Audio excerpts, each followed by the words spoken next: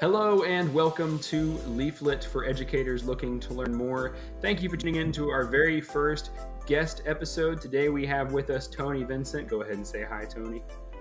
Hi, Tony. Hi, Tony. So Tony is a pioneer in digital learning.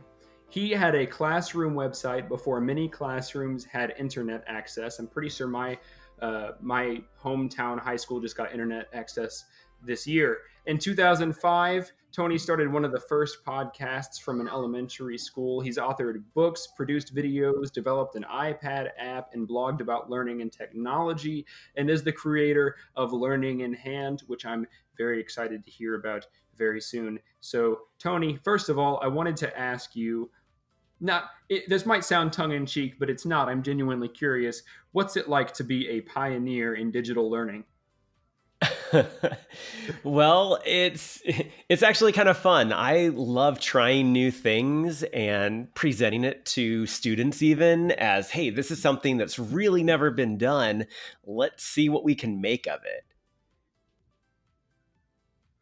Yeah, absolutely. I think even outside of the digital arena, that's a good approach to have. It's a good way to, it's a good influence to have on your pedagogical approach, if that makes sense. Yeah. I wanted to ask you as well, more specifically, I read about the one-to-one classroom with Palm Pilots. I don't know how relevant that is to the work you're doing now, but I was curious just because I didn't know what it was. Yeah. So, are we going way back here? We are going pretty far back, but it still has ties to today. I like to tell the story first. When I first started teaching, my first year of teaching fifth grade was in 1998. And the school did not provide any laptops for teachers or students. There were no laptops because they were like thousands of dollars. And we just had a couple of computers in the back of the classroom and maybe a little computer lab in the school. But so I maxed out my credit card to get myself a laptop because I really think I could do a lot as a teacher if I had access to a laptop. And I did. I mean, accounting for inflation, I'm probably still paying for that laptop. But to me, it was worth it for what it empowered me to do. And then it started something beautiful. Yeah, it started something beautiful. And then I was like, well, I like having this. I want my students to have technology. And back then, one-to-one was not seriously considered because of how expensive computers were. Right. That was never going to happen in my school district. And then in 2001, my school district actually wanted to try a pilot project where they used Palm Pilots. And those were mostly known as like electronic organizers. There was a stylus that you kind of poked at the screen with. But at the time, they were like $500, which seemed way more affordable than what laptops were. And so I went right into kind of the pioneering spirit with my class. I said, nobody's really had these before. Let's see what we can do. There were apps that could be installed on them. I had never heard about these. Oh, you've never heard of a Palm Pilot? Oh, well, you got to fire up Wikipedia and find us. Before people weren't carrying around smartphones at this time. So it's kind of like the smartphone part without the phone. There were apps you could install and then, but most people even at the time didn't know exactly what they were. And people would say, well, what do kids need an electronic organizer for? But when we had keyboards that we could attach so they could do their word processing. One of my favorite apps was an app where they could draw on the screen a series of pictures and then play them in succession as an animation. They ended up showing math and science concepts that way. That we had a really cool classroom community because we were all in the spirit of being innovators and inventors and figuring out what it meant when each of us had our own little computer. So then as time went on, I left the classroom to become my school's tech coach. And then I became self-employed. I went back to the classroom for this last school year and I had one-to-one Chromebooks. And, that's the whole district is one-to-one Chromebook that I'm in now. Right. which, if you go back That's to super common 2001, now. Tony Vincent, I would have been just floored. Every kid has a laptop, and it's just neat to see You saw it what can first. be done when students have that kind of access. Yeah. Yeah. That is what it means to be a digital pioneer. You just truly answered the first question there, because you saw it first. You had this idea of students each with their own computers, even though it wasn't economically feasible at the time. You had a dream, if that makes sense. What I wanted to ask you, the tech coach position, was that something that had existed in the school previously, or did you kind of create that office in the district or in your school? No, that was there previously. The school I taught at was originally like had a mission of being a leader in educational technology. So they spent their resources to make sure that they had a tech specialist, a tech coach there that was at one school full time. And it just so happened that the person who had that job before left to become a principal at a school, and I was kind of, I guess, a little bit ready for a change. So once it opened, I thought, oh, well, I'll give this a try. And I found I love working with kids, and I love working with adults even more.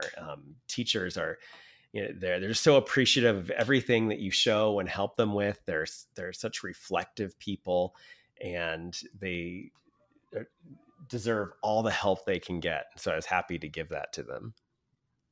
Right. In terms of your working with kids, you started out in the classroom. At what point did you? What year did you leave for self employment, and then when did you get back into the classroom?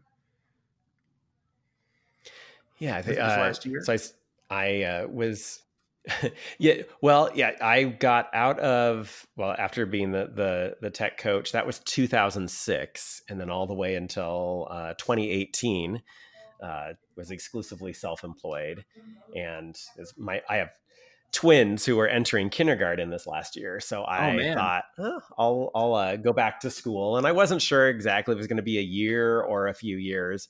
Um, it was a pretty grueling year because I really kind of burnt myself out trying to do so many things, and I had all these tech tools and things that I have shown teachers over the years, and I wanted to use it all. Um, but I also found, like, I was always called back to the classroom, and I always thought, I'm meant to work with kids more than adults. And I realized in the last year that, again, working with kids are great, but working with adults is my true calling. So now I'm Right. back to self-employment, and which means I travel and do workshops. I lead some online workshops as well, and speak at conferences, and just get to connect with teachers. And when I'm not doing that, I'm trying to make resources for them and just do what I can to help educators. I wanted to. I wanted to ask you. You said you had twins going into kindergarten right now. Like, Yeah, they was just today finished the first day? kindergarten, so they're Oh, they starting. just finished kindergarten. Okay. They just finished kindergarten. Yeah. So is today the first day of school, or is it coming up? No, we start a little bit later. I think they have a couple more weeks before it's the first day of school. Oh, But bless them. I was just up at school today helping one of one of my fifth grade colleagues. She inherited some equipment from my classroom, so I was setting it up for her. Is it hard, um, being working in education for so long, when you go to like meet the teacher conferences and things like that? Is it hard to not uh, let the inner teacher jump out and start saying, well, maybe you should do this way. Maybe this classroom should be organized that way. I was always kind of worried about that, but now that I taught in my kids' school, I feel like I've had like a backstage pass to the school, and I know all the teachers. They were my colleagues for the last year, and I can say every single teacher in the building is awesome. So I there may be some times where, particularly when it comes to technology or something, they'll say, "Hey, have you thought about this?" But that never happened in kindergarten. And I don't know, now that I'll have a little more free time to be in the classrooms, I'm actually hoping to kind of help out in the first grade classrooms. If they want to do something kind of techie, I'm there to help them. But really, I trust every teacher in that building to make good choices for my kids. That's great. I didn't realize they had been going to the same school that you were teaching at. Yeah, it was really cute when my kindergarten son could read his first little book. He came running up to my classroom and got to read it right then and there, and I had even got it on video. So That's awesome. there were benefits to being in the same building. Yeah. Absolutely. Working at the in early childhood education for the past year. I think the teachers whose kids attended the school had a very different experience just because the kids were a little bit younger and didn't really want to go to class when it was time for mom to go teach her own class. But I think when the kids are a little bit older, that can definitely be beneficial. Like you said, getting to see your son read his first little book right there, right in that moment. Yeah. Yeah, it was I wanted awesome. to kind of transition a little bit. Working as a consultant, you travel. This is all information I just pulled from your website. I told you I did my homework, Tony. Yeah. You traveled to almost every state: Canada, Australia, England, and the Caribbean to facilitate workshops and to make presentations to K through 12 educators and students. So, with just the traveling aspect in mind, I wanted to ask what characteristics make schools distinct in their states or countries? What are some surprising similarities, specifically in regard to how technology is used in the classroom and throughout the schools? Yeah, I think the first thing really is all the similarities are pretty surprising.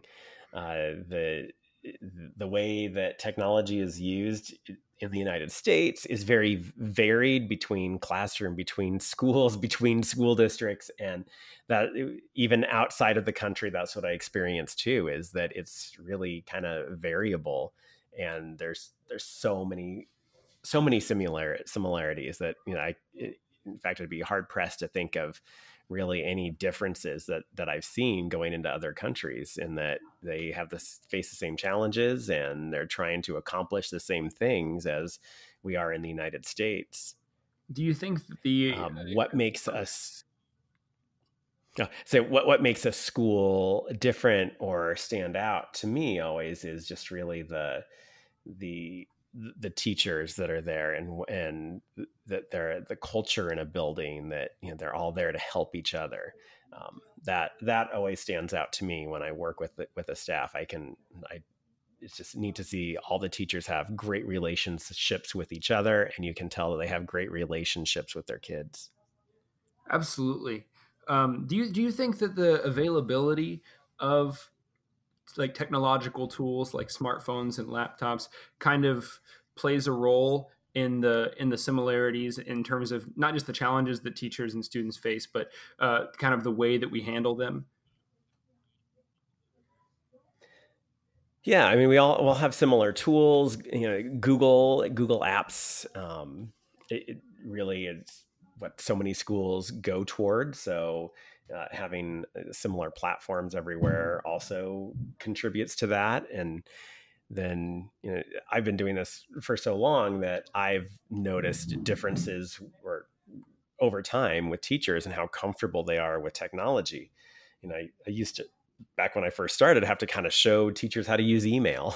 And that's Wow. certainly not anything we need to do anymore, because the teachers are so much more tech savvy than they were before. Right now, a teacher has to check his or her email 500 times a day. Yep. You say, Tony, that you're on a mission to make teachers more awesome. And I love that. I love that phraseology, but I want to know, what does that look like? How does that influence your presentations? And what are some important ways that educators today need to grow in their awesomeness? What can we do to improve? Yeah, the number one thing to be awesome is really to give students as much ownership as possible over the learning space, over how they use the technology and when, and then what they're using it for. The more choice and voice we can give students, the better for everybody. The more buy-in, the better their projects. So really getting into allowing students to have that ownership, I think, is something that makes things awesome. Do you think that has I also really, oh, go ahead. I was just going to ask if you think that impacts their higher education careers significantly to present to allow them to engage in that way in the classroom, to give them that independence and kind of personal sovereignty over their projects, and the opportunity to present and articulate their own ideas. I mean, it's got to. I mean, it depends on what kind of learning environment they have later, too, if they have the same kind of flexibility. But I mean, I know as an adult here, especially as an entrepreneur now, I am in charge of my whole day, and so I have to make smart choices. I have to be able to be an independent thinker, Mm-hmm. and I have to have some self-management skills to be able to present what I do. But I also feel like I know what my strengths and weaknesses are pretty well, and what I enjoy doing and what I don't. And so I try to craft my work around that. And I hope that's something that students can learn too, because, you know, the future of work seems like it's going to include a lot more entrepreneurship and needing to be able to regulate yourself and invent a lot of your own work. Absolutely. I couldn't agree more with that. And it is not only fascinating, but alarming.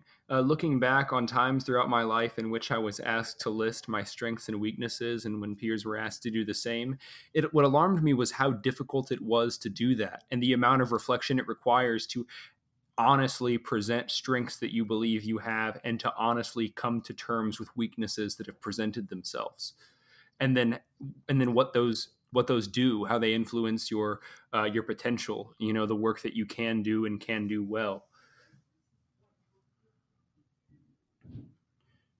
So I think the fact that you Yeah. would not only take that into account yourself, but would encourage a learning process that allows students to do the same, to be reflective in that way, is really neat, really cool, very awesome. Thanks. You're welcome.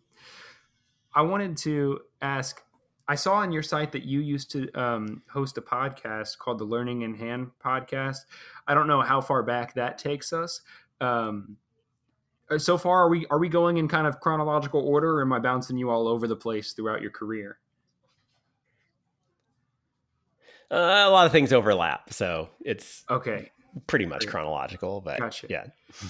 So on your podcast, you talked about tips and how tos for using digital tools in teaching, and as a podcast host, I wanted to ask what led you away from the podcast while continuing to blog and host your online courses, and what are some episodes or lessons from the show that educators could find useful today, or even things that you learned producing the show that educators could find useful today? Oh, yeah. First, do you have a guess of when podcasting was invented? 2004. Ooh, you got it exact. You got it exact. Nice. In 2005, I started my first podcast about Palm Pilots.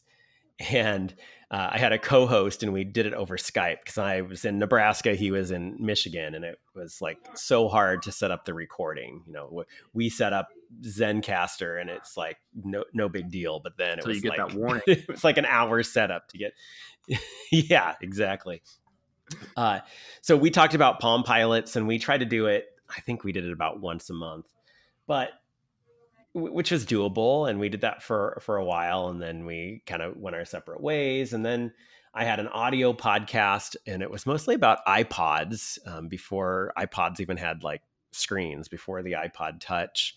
And so I did some short audio segments there. Then it kind of became a video podcast, because what you were doing on iPods and then later iPads really kind of required seeing things. And so it turned into a video podcast, which takes a lot more time to produce. So I would have a Yes. green screen and have things. Yeah, it was too big of a production, and I found that just a lot of other people were already podcasting, and I felt like they did it in a better way than I could if I went back to audio podcasting. And then just the time commitment. I know that, you know, a podcast like yours, it really is helpful to have episodes out on a consistent time frame. And I just haven't been able to commit to that for several years. So I have this really cool way of doing podcasting, and that is I just guest on everybody else's podcast so that I don't have all that work of trying to edit and post and all of that. It's a lot Right, but you easier. still get to talk about your work and have interesting conversations. Yeah. I mean, one of the Yeah, things yeah. that I love about podcasting, like you'd mentioned the difference in production time between an audio podcast and a video podcast. I've made some educational YouTube videos in the past, and it takes so much more time. If I'm doing an audio podcast, I could be just standing in my kitchen. It doesn't matter. It might not put me in the right frame of mind to be standing in my kitchen, but I could be. Yeah, yeah. It doesn't matter what you look like. You don't have to worry about the visuals. There's a lot to be said for audio. And there's been several times where I've thought about maybe starting an audio podcast, but again, but I got to figure out what I'm going to use with my time. And at this point, Yes. I haven't convinced myself that I need to do it again yet. You've done so many different things throughout your career that I think you work really well as a guest as opposed to a host, unless you had some really specific purpose for the show, if that makes sense. Yeah, and there's a lot of podcasts that I get to be a guest on, and I really like that. I think this is brilliant. Like, you get to talk to cool people all the time. Like, you can invite people onto your podcast and get to have some cool conversations. So that is kind of a benefit if that's the kind of podcast format that you're going for. My previous podcast was more scripted. Like, I wanted I didn't have guests. And that was a lot more work for me. And I figured I had everything I wanted to say, and it would take me forever to get the outline just for that. But if I do it again, it'd be like this, more casual conversation. So I wouldn't have so much preparation to do for each episode. For sure. I think one of my favorite things about having guests on a show, I had a previous podcast that was just, I made it simply so I would have an excuse to talk to interesting people on the internet. That was the only purpose. But Yeah. I met a horse therapist. I got to speak with a dream interpreter and all kinds of interesting people whose stories I never would have heard otherwise. I think it's really cool just for that. Wow, yeah, that's awesome. I'm like the most boring person out of The different those show, options. different show. It's fine. This show's about teaching. You work in education. Makes way more sense. My show was about nonsense, so I talked to some really weird folks. It's okay. Yeah, that's awesome. Thanks. So we've talked. I'm glad we were able to kind of keep it in a chronological order. I was a little bit worried that I was going to be bouncing around, but let's talk about the tools you're creating now. You host multiple online workshops for educators with a new, in my notes, I called it a mystery workshop because I wasn't sure how mysterious it actually was, but you said registration is open now. So do you want to talk about that a little bit?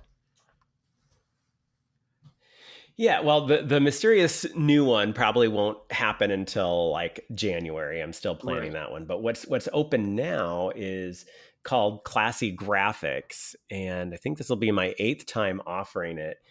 And it's a long backstory about how it got started, but it used to be with Google Classroom. In Google Classroom, you couldn't get a Google Classroom unless you had a G Suite for Education account. And so I go to these conferences and all these teachers are talking about Google Classroom, and I couldn't participate. Because I only had a personal Google account. I didn't have a school account. So when Google opened up Google Classroom to personal accounts, I'm like, well, now I'm really behind the curve, because I've never taught with this. And I need to teach a class. So I thought, what can I offer people that would want to come and join my class? That way I could teach them stuff and learn about Google Classroom at the same time. So I offered a free class. I had 60 people sign up within an hour. I had to close the form down right away. Where did you share this? Did you that's what happened. I learned to use I just put it on Twitter. Yeah. And then people were, you say free, they're going they're gonna go crazy for it. But I had such a great group of people, and they were people who were willing to give feedback and tell me about Google Classroom, and it worked out a pretty cool format where we got to share things with each other, and we kind of I thought outside the box a little bit with how Google Classroom was designed. You know, it's kind of a way for students to turn documents into the teacher, but I wanted us to be able to share with the whole class. So we did that through class comments, and it was it was a really neat experience. And then so many people told me, Tony, you should offer this again, and we can see how much time and effort this took. You could charge for it too. So well, I'll give that a try. Right. I'd love to like travel less and do more from home. So I started offering it as a paid workshop, and offer it a couple times a year. And usually I have about 100 people sign up each time to be part of the workshop. And so the one that's registering open for registration here, it starts September 10th. We explore graphic design for teachers, which is a topic that really isn't taught in any kind of undergraduate or graduate school to teachers. They teach you a lot of great stuff, but they don't show you how to really make your documents stand out and make them even better and awesome, and how to kind of visually tweak them to look good. Because so many of the things that teachers create are great, but if they just just changed a few things about them, they really could be awesome. I kind of put Absolutely. it this way, like, you want to learn grammar, right? So that when you speak, when you communicate, people don't judge you and say, oh, that comma is not supposed to be there, or that capital letter. Well, I'd say that graphic design is kind of like grammar too. It's a piece of our communication, and people may be judging you, or they may misunderstand your message if it isn't presented in the right way. Just as if you don't apply grammar in the right way, your message could get lost. And the teachers who take the workshop, they like, it's the top rated thing I've ever done. There, people will say that they every day of their life after taking the workshop, they think of something from Classy Graphics, because teachers are creating things all the time. I think that's phenomenal, man. I think that as much as it has to do with presenting the information clearly and communicating it in a way that's appealing, it also has to do with just piquing a student's interest. The last thing you want as an educator is for you to hand out a worksheet or to present something on the screen, or to even just to hand out an assignment, and a student looks at it and immediately assumes that you are, to put it bluntly, some kind of old fuddy-duddy who doesn't know what he's talking about because this worksheet has word art and Comic Sans on it, and it doesn't look like you put any effort into designing this in a way that's engaging or visually appearing or successfully interactive at all. Yeah, exactly. And teaching fifth grade this last year, I taught my fifth graders everything that I teach teachers in Classy Graphics as well. And the things that they were able to create were awesome. Uh, they could whip up a slide in no time, and it would look really great, because they had all these tools and tricks and techniques that I had taught them and that they had seen in action.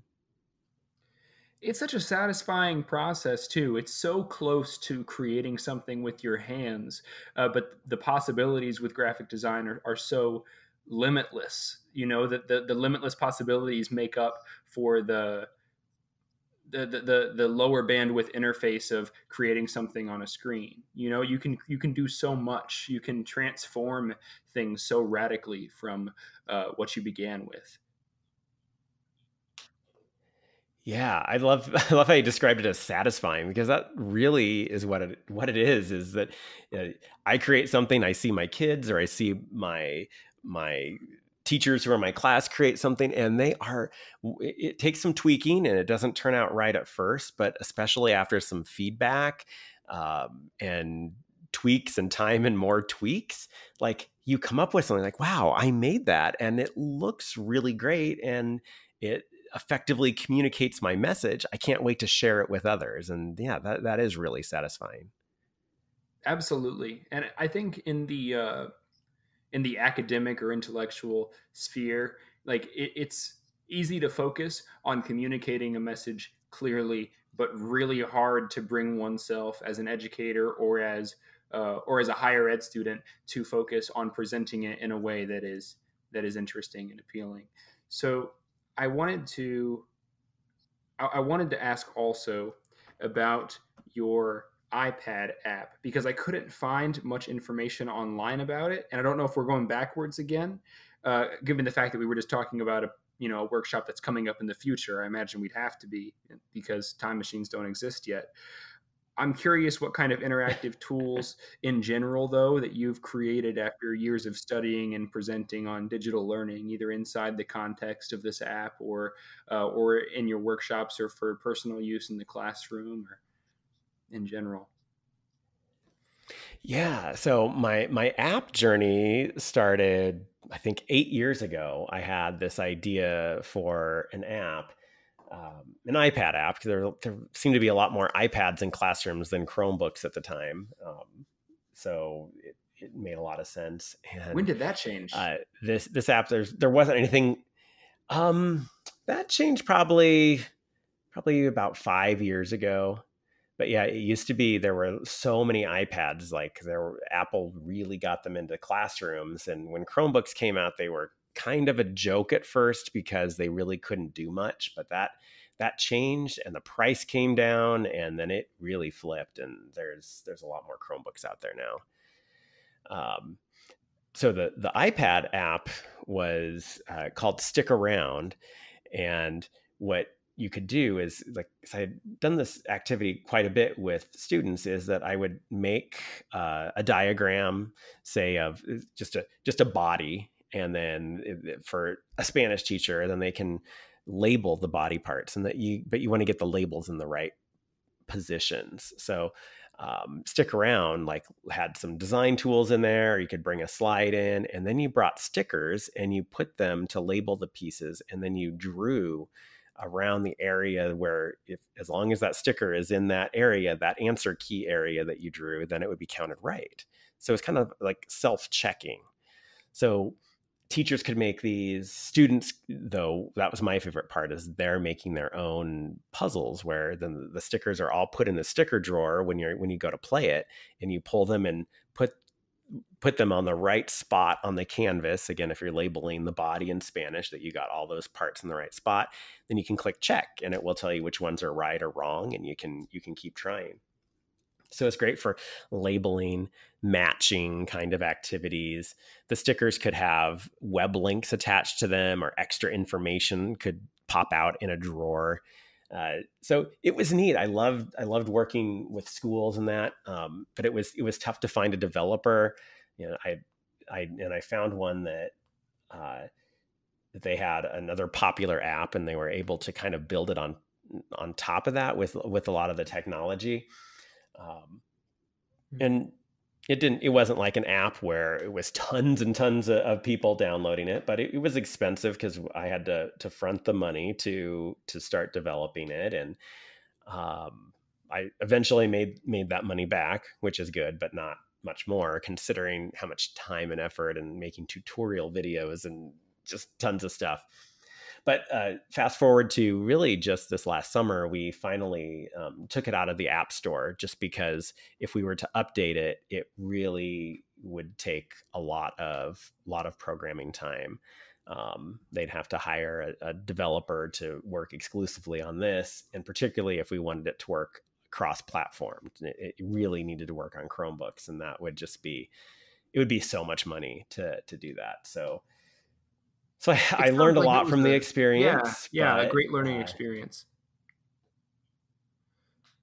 it was. And I also know that I probably won't ever want to co-develop an app, because when you're relying on, people and the developers, they were in Poland. So we could talk through Skype and stuff, and they're really great people. But, when I know as myself, like, oh, I just want it done this way. Well, I don't know how to do that programming. So I really have to rely on somebody else to do it that way. And that's kind of tough for me because one of my strengths is working on my own. And while I love Right. working with others, Exactly. it's, In your I, career, you had previously with the workshops and yeah. everything, you had produced so much hands-on on your own that I can imagine it would be difficult to kind of present an idea and then stand back and let someone else create, but also inherently transform it. Yeah, and they had great ideas. I mean, they added some cool features to it. They also are realistic in knowing, well, we can't really program it to do that because of this. So that was good. But I also learned that it takes a lot more time to develop than it ever should. Like at the time, my my twins were going to. I thought, oh, the app is going to come out like probably 6 months before my twins are born. It came out like a year after they were born because it took so long. Wow. Well, it sounds like it was a really great tool. I love that, like when you gave the example of labeling Spanish body parts, and you mentioned that a certain body part might have a web link embedded. That's where it really goes above and beyond what a physical version of the same project can do. That and the fact that you don't have to provide the physical materials for each student, but the fact that they could pick a body part and then read extensively or do research on that, or even just hear the word pronounced for them or spelled out you know I think that's where it becomes Exactly. important Yeah. and So it significant was as a more digital of, tool, where it becomes separate from just the physical. yeah, it's almost like making a multimedia project, but it had that kind of puzzle game component that you could include in it too.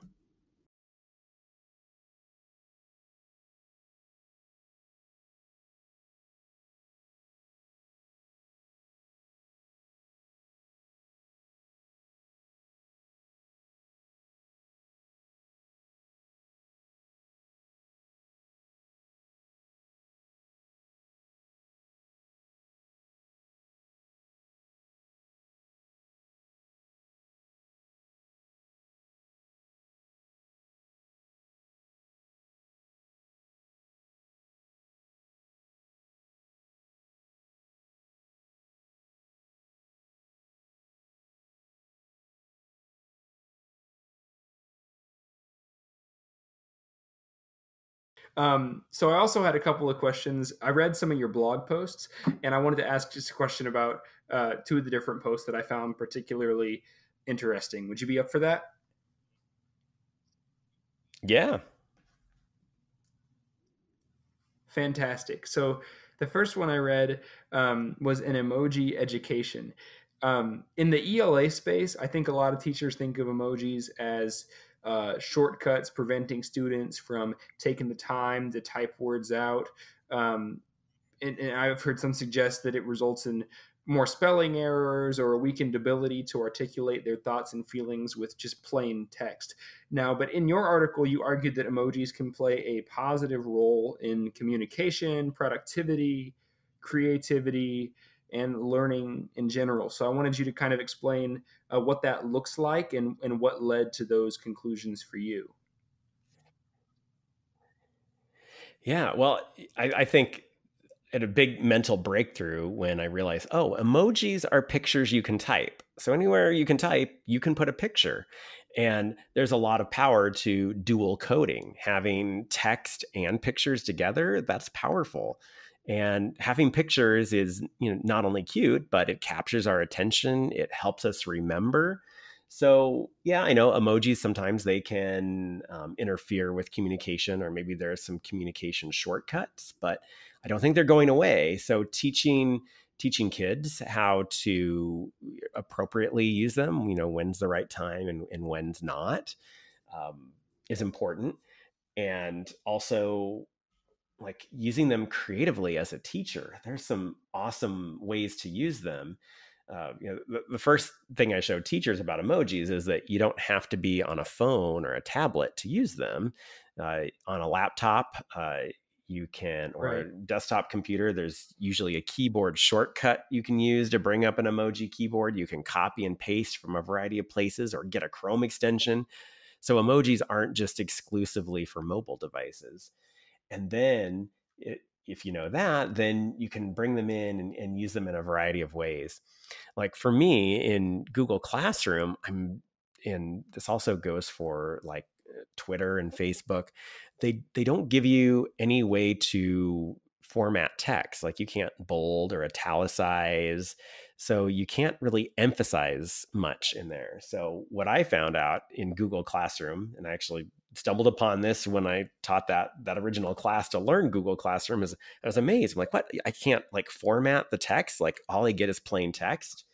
But since emojis are pictures I can type, I can use emojis to be little icons to symbolize the different topics. This last year in fifth grade, teaching fifth grade, every assignment had its own emoji. Anytime I have like a little bullet point that I present, instead of using just the circle, I change it and I type an emoji, a picture to represent what that bullet point is about. And so it kind of gave, particularly my Google Classroom, a visual makeover. And while I don't have any scientific studies on this, I think my students paid more attention to what's in Google Classroom and understood and remembered it better because of all the little pictures that I include. Well, it sounds like your personal experience using emojis educationally in Google Classroom and in the classroom with your fifth graders, it sounds like your experience has been more thorough than some of the actual scientific research that I've reviewed for the podcast in the past. So I commend you for that. Thanks. I, Well, and personally, have you like seen I really like having You're pictures. welcome. Right,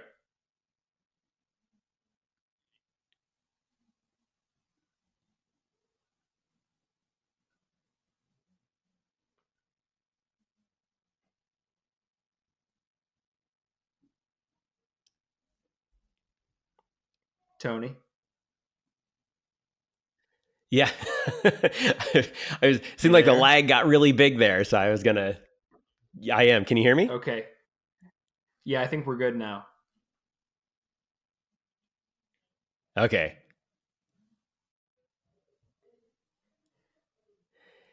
Well, You one of can the go ahead other and say what you were things saying if you about remember what it was. emojis, gotcha. One of the things about emojis too is that since you can type them anywhere, is I use them in my own calendar. So if I use Google Calendar, I put an emoji in there to add a picture. In my Chrome bookmarks bar, I often just delete the text that's there and just put an emoji because it saves space. I use emojis in my Google Drive as little icons for different folders and files to make it easier to visually scan what's there. I use emojis when I'm giving feedback, particularly in comments, like in a Google document, because having little smiley faces or arrows and pictures can, I say, kind of take the sting out of some feedback, but also really draw students' attention Yeah. in and like, okay, read what I have to say because there's some pictures here, and you're probably wondering how the picture relates to what I said. Right. And the picture itself is going to be less intimidating than a block of text off to the side that you really don't know what it says yet. And you really are afraid to read it because there's a lot going on in that comment. Yeah.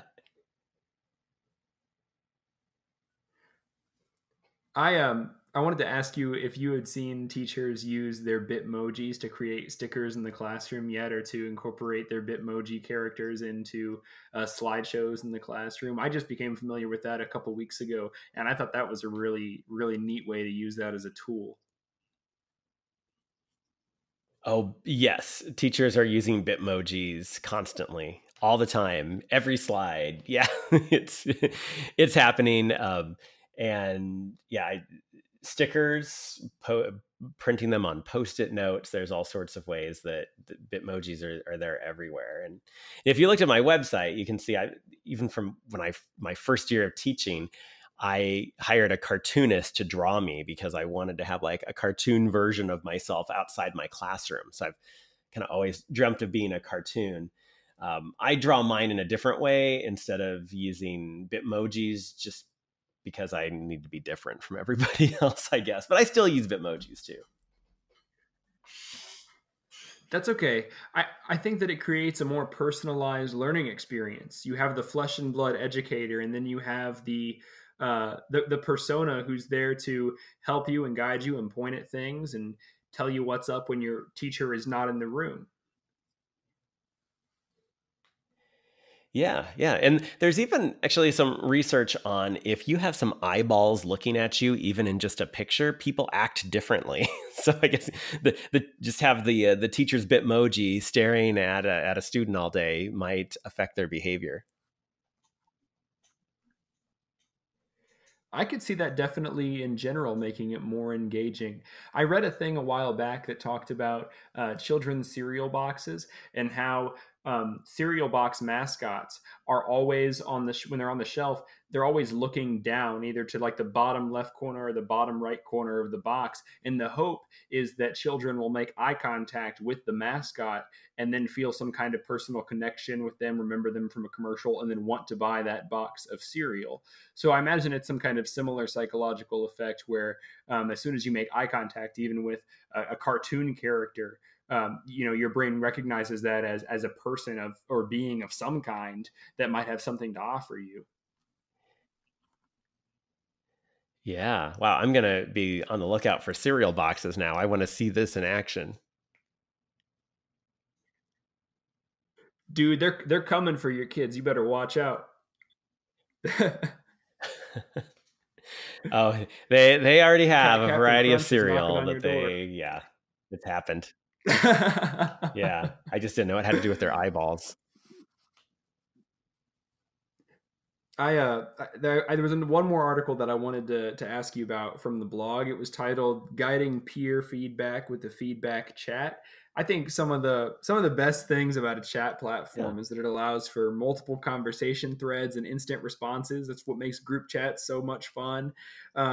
What impact has this technology had on feedback in your courses or in your classroom? And what potential does it have to impact student teacher or student student relationships in general? Yeah, well, in my school we had a big PD focus this last year on feedback, and at first it was the feedback that teachers give their students, and then we moved from student to student feedback. And what we found is really that the best feedback is very specific and is actionable. And so we guide. If you look at the article, you'll see there's three big questions that we want students to be able to answer after every lesson or activity or project that they're doing. And that's, what am I trying to achieve? So that's their goal. How much progress have I made so far? That's like their success criteria. And then what do I do next? Which is kind of a reflective piece, but also getting them to think about, okay, what's the next step in my learning with this topic? So students know those three questions inside and out. They're posted every day. We talk about them. So when it was time for me to really focus my students on giving each other feedback, like, well, how can I incorporate those three questions, but yet kind of give a format or a protocol for giving feedback? Because it's not just saying, oh, okay, this is good, bye. Is that I wanted it to be focused on being a specific goal and telling them what progress they've made and think about what they're doing next. So the feedback chat was a piece of paper. There's also a digital version, but it just guides students, and it's just kind of cute because it looks like a message chat where you just say, "Hi, my name is so and so," and the other person says, "Oh, I'm so and so. Tell me what you want feedback on." And then the first student will say, "Oh, well, my goal that I want feedback on is," so then I tell students it's not so important for them to fill out this form. It's really to guide their conversations. But I often had them fill out the piece of paper for accountability, and so I could check and see what they talked about. And then the person giving the feedback will follow a protocol called Tell, Ask, and Give, where they tell some things they liked about whatever they're doing related to the goal, ask some pointed questions that might get the person receiving the feedback to do some thinking, and then give some suggestions. And the last part is that after the person has received feedback, That's what are they great. going to do about it? Go ahead. Hopefully that feedback is actionable, and what actions will they take based on that feedback? I think that's great. I think that I couldn't agree more that very specific, very actionable feedback is what students need. They don't just need to be told that your writing falls short in this vague way. You failed to articulate this idea. You need to provide specific instruction on how they can improve. And it might seem like you're, you know, holding their hand a little too much by doing that. But I think that a proper solution to that is not only to get over it, because when you help someone specifically through something, it will have an impact on how they think through things in the future. If you can show them specifically how to do something like you would in a math or a science course anyways, it's going to have an influence on their learning processes in the future, and they might have an easier time solving the problem on their own. But also to have students give each other that very specific feedback and to encourage those kinds of conversations takes away the hand holding aspect even that some people might have, which I think is a misconception anyways. But among the students, it just becomes this lifting up of one another. Exactly. Yeah. I mean, and I have stickers that I made that if when they come up to me after a feedback session and I'll say, "Oh, well, was so and so kind, specific, and helpful?" And they say, "Yeah," then I have a sticker that says, "I give feedback that's kind, specific, and helpful." Because we don't want feedback to be something that's dreaded, that's awful. Feedback is there to help you, to Right. help you get better, to help whatever you're working on be better. And so it's a positive thing. Feedback is awesome and should be welcomed. Do you have a sticker that says like I call Jimmy's project trash? Nope, you don't get stickers for that. Okay. So rather than a negative sticker, there's just an absence of stickers. That's the scenario. No. There's just yeah. If you weren't kind, I specific, think and that's helpful, that's you probably don't the way get to a do it. sticker. That's a good Yeah, lesson for life. If you're not kind, specific, and helpful, you don't deserve a sticker. Come on now. that's right.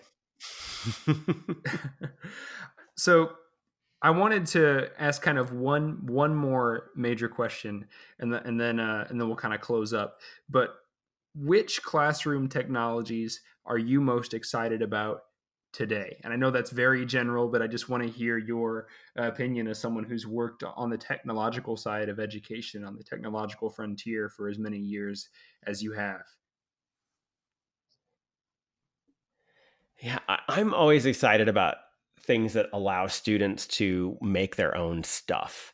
So, this last school year, it was just really neat to be able to introduce or to reintroduce students to things like Google Slides. And then we used uh, an online app called Book Creator. And then we used Video. And that uh, some of them would make a one-page pamphlet. Some would make like something that looked like an infographic. Some would record an audio podcast. Some would make a video.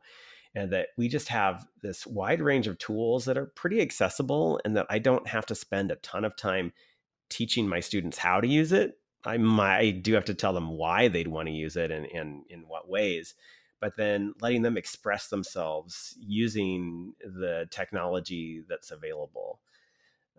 And at the end of fifth grade, I teach at an international baccalaureate school. So fifth grade does exhibition where they really explore a topic that they are passionate about and that they research it. And then based on their research, they find some action to take. And every group had some sort of action that involved some sort of technology, incorporating something we had learned from several things we learned from the school year, and packaging it and making a difference in the world, uh, getting the message out using the tech that we had been using during the school year. That's phenomenal, man. I think one of the main cultural conversations we've been having for the past couple of years is whether on an individual level, whether you consider yourself a creator or a consumer, are you using the vast digital and technological resources at your disposal to create, or to just make yourself more comfortable and to enjoy a product that someone else has created? And while I think that that discussion, has pros and cons, it's easy to focus too much on that and to start knocking yourself or other people down too far.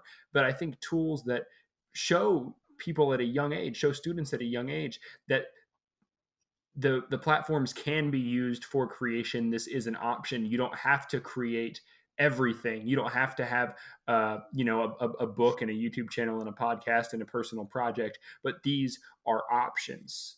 And I think that that's something that a lot of people are missing out on.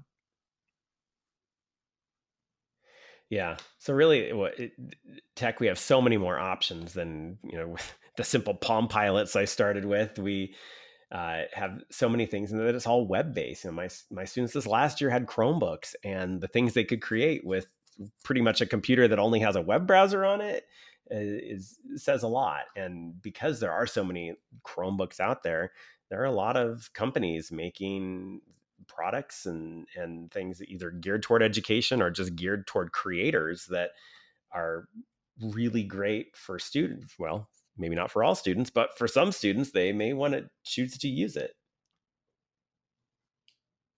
Right. It wasn't that long ago that cloud-based computers were considered kind of a joke because you couldn't do that much on them. But the platform was created, and now there's a web app for just about anything you could possibly want to create. Yeah, I mean, the one that really amazes me is Video.